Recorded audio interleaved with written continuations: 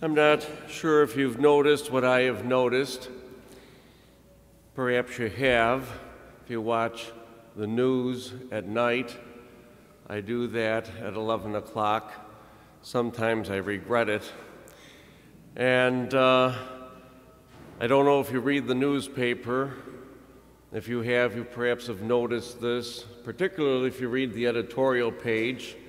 I do that every day, primarily to make sure no one has written something about me. And certainly, I've noticed it in there, especially the last few weeks. And maybe you've noticed among your own family, friends, coworkers, people you associate with. Have you noticed that many people are unhappy right now? Many people are very unhappy. They're not happy because we don't have enough school bus drivers to take children to school, and so parents need to reorganize their life to do that. Some people are not happy that they have to wear a mask in school, here in church, or in other public places.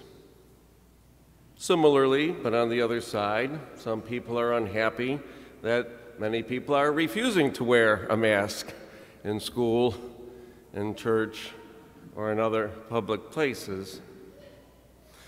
Some are not happy over the pending federal mandate for employers who employ 100 people or more, St. Gregory the Great would be one of them, to enforce vaccination and, if not vaccination, weekly testing for the COVID virus.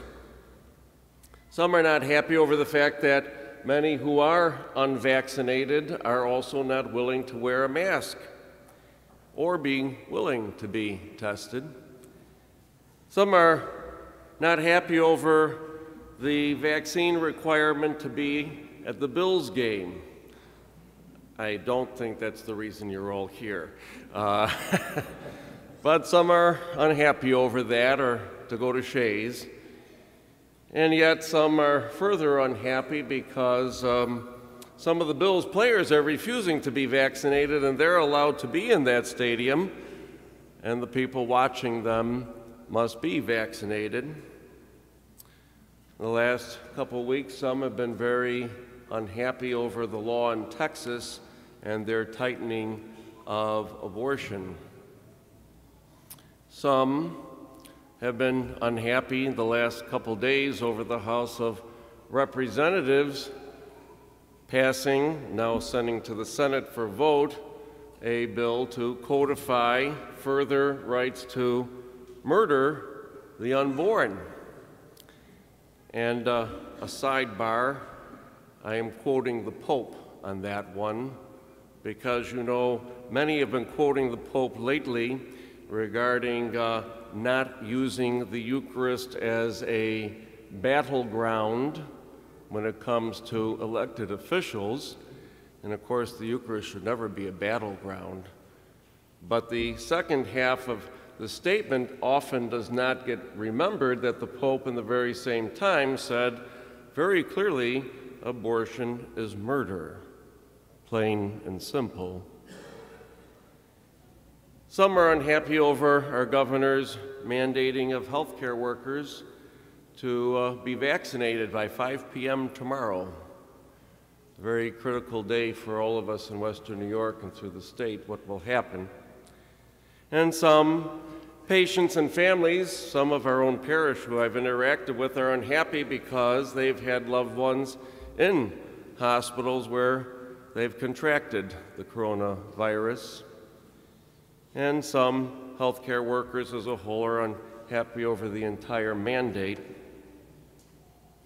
And some are unhappy over the political leaders who will state that a woman has the right to choose whatever goes on in her body regarding the unborn, but at the same time, those same elected officials do not acknowledge a right for an individual to decide what injection will be put into their body. Inconsistent. Some were unhappy with Mr. Trump over building a wall on the Texas border, and if you watched the news this past week, there were many who were unhappy with the thousands of Haitian refugees trying to get in to Texas. I suppose we're unhappy if we build a wall, and we're unhappy if we do not build a wall. Unhappiness over the way the bishops have handled the sexual abuse crisis in the church. And let me tell you, there are many priests who are very unhappy because they were wrongfully accused, have proven that they were wrongfully accused, and did not get the same clearing of their name on the 6 o'clock news as did when they were wrongfully accused. Do I need to continue the list? I think we got the point. And you came to church today, maybe in part to get away from some of the unhappiness, and here I bring it all back. So hopefully the scripture will change that, but that didn't happen either.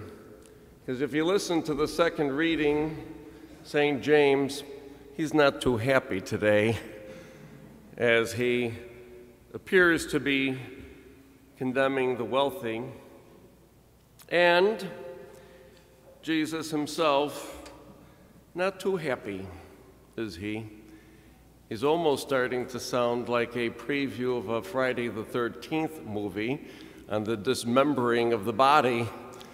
Better to cut off the arm or the leg than to be thrown into Gehenna with both of them. Tie a millstone around the neck and be thrown into the sea. Not too happy. It truly is a no bueno time. We're not too happy. Why? Why is there this great unhappiness? Why? Why is James unhappy? Why is Jesus unhappy? And why are so many in our community and country and world so unhappy? Why? Well, there's really a one-word answer. And that one-word answer is sin. That's why we're so unhappy. James was unhappy not because people were wealthy, but because of the sin of some who were wealthy exploiting the poor. That's why James was unhappy over that sin. And Jesus was unhappy over the little ones being led astray. And we are unhappy because, by and large, in our society, we are all living with the effects of sin. And in particular, the sins against the dignity of life. Sins against the dignity of life from the moment of conception to the moment of natural death. And many of those who put these sins forward or promote them, they are also unhappy. Mrs. Pelosi, the Speaker of the House, allegedly a Catholic, was very unhappy when Texas announced their new law. I saw her on the news vowing to change that. But on Friday, she was very happy and smiled on the news because she put through the bill she wished in the House to further the murder of unborn children. The President, Mr. Biden, another supposed Catholic, has not been too happy. And not too happy to the point that back earlier in September he stated very clearly that life does not begin at conception, direct opposite of what our catechism teaches a good Catholic. And there are those who silently agree with these positions, and they're not happy either. Why? Because of people like me who keep bringing them up on the other side. That's why. And there are those who silently disagree with these crimes against humanity, and they're not happy either. I suppose in part some are not happy because they wished they had the courage to take a greater stand and do not. And some are probably unhappy simply because they're tired of the debates going on. And then there are those who fight very vocally against the sins against human life. And we're not happy either, because we have to continue that fight. Well, what is the cure to this unhappiness? What's the cure? Well, Jesus gives us the cure today. Remove what is causing you to sin. When he says, cut off your arm or leg, rip out your eye, it's better to lose that than to go to hell, he's really saying, remove whatever it is that's causing you to sin. And then you will be restored not only to happiness, but to joy. But very often we make excuses as to why we cannot remove things. And we make excuses to allow sin to remain in our lives.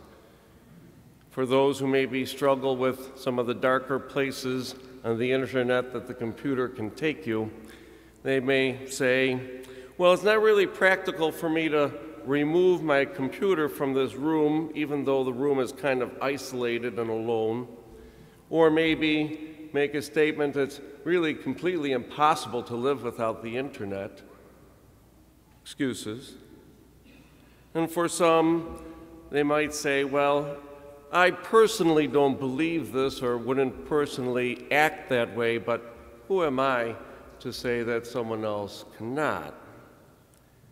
And other excuses, I'm a good Catholic, but politics is really separate from faith. I suppose we compartmentalize Christ rather than allowing our belief in God to be the very foundation upon which we stand and make every single decision of our lives. Excuses.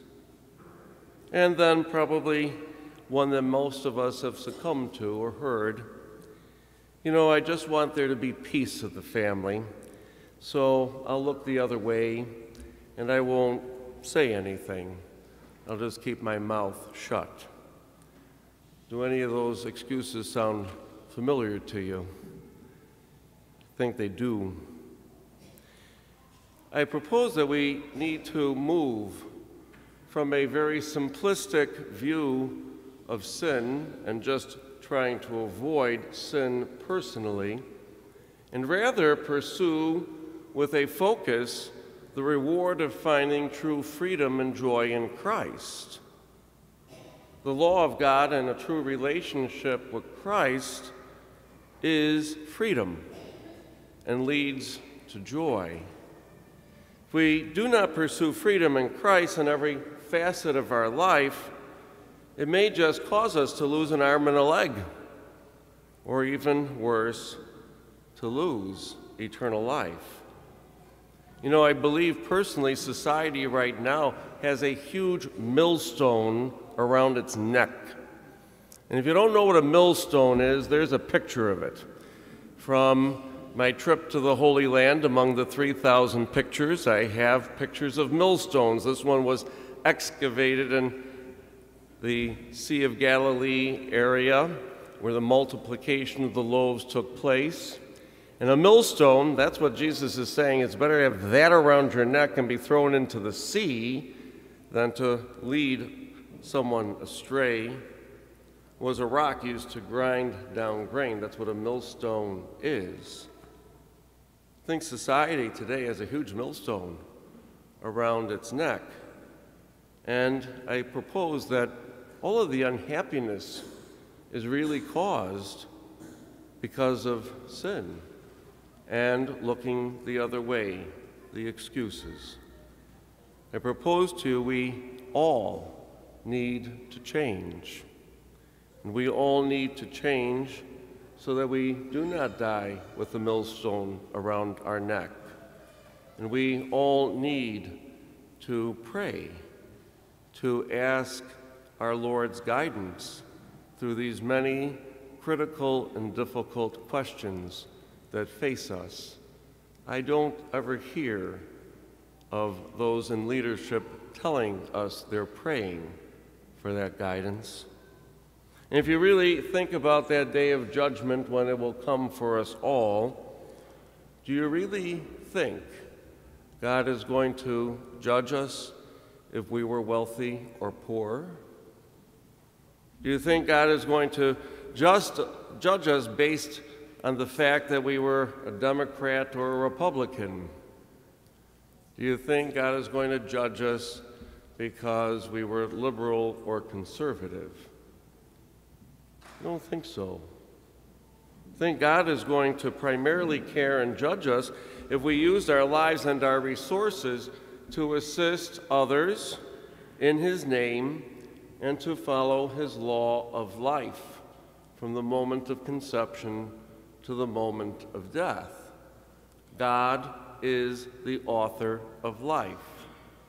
The Democratic nor Republican parties are the author of life. All issues of human life belong clearly to God, not to politics. God will judge us on our ability to follow His law and His way of life.